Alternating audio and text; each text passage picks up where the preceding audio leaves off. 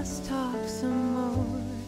You can sleep on my bed. There are two things in a film for me that I think are the absolute most important aspects, and that is cinematography and the music. Just woodwinds and brass there, right at 51, just because this is the figure you're always going to hear. Scoring SOMM was, without a doubt, the most challenging project that I've ever had on my plate.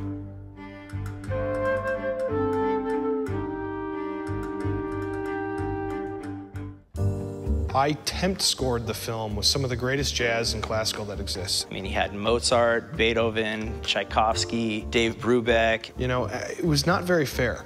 And luckily, he was able to do it. And he had to work under the same parameters that we did making the film. It was virtually no money. I mean, it was just enough to rent a house to record it. And 1, 2, 3.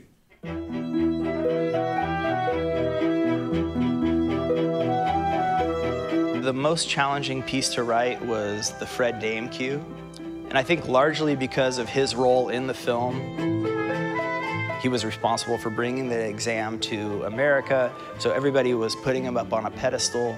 And also, his section of the movie goes through so many different ideas. You know, you have these stories that are weaving in and out. 1 and 2 and 3 and 1 and 2. Fred Dame he's larger than life. He said, let's go play some pool. I'm really good at it. And then we went fishing, and I brought up all this wine to impress the great Fred Dame. There's this, like, playful quality about him, but also totally intense and serious. Remember, this is the Masters. Right. Here. That was the most intimidating cue for me to write.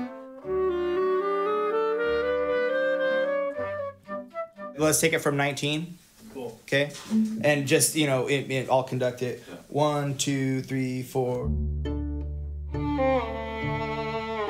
What I asked of Brian to deliver was incredibly difficult, but what he delivered was an insanely intricate score that was even better than I had imagined he could do.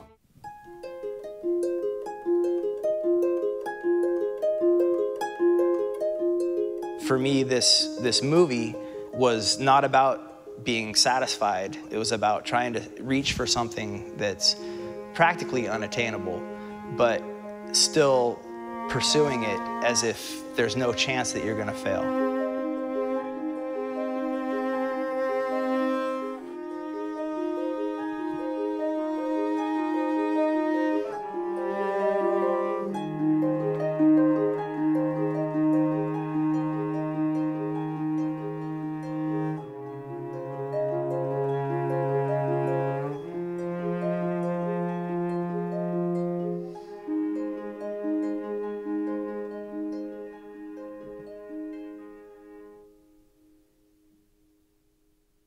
That sounded really nice.